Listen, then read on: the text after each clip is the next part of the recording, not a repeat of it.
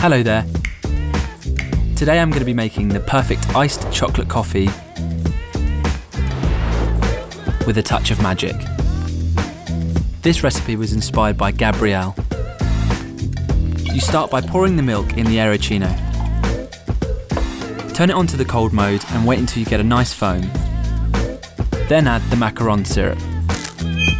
Alternatively, you can use sugarcane syrup. Take 2 capsules of Kazaar Grand Cru.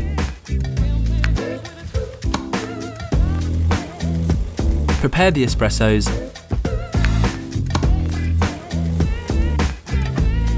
Then pour them into the shaker. Then take some chocolate ice cream, and add them into the shaker. Make sure you give it a nice shake. Put 1 tablespoon of crushed ice in a tall recipe glass. Then add the contents of the shaker. Finally, add the foam on top. And for decoration, simply add a straw. Ta-da!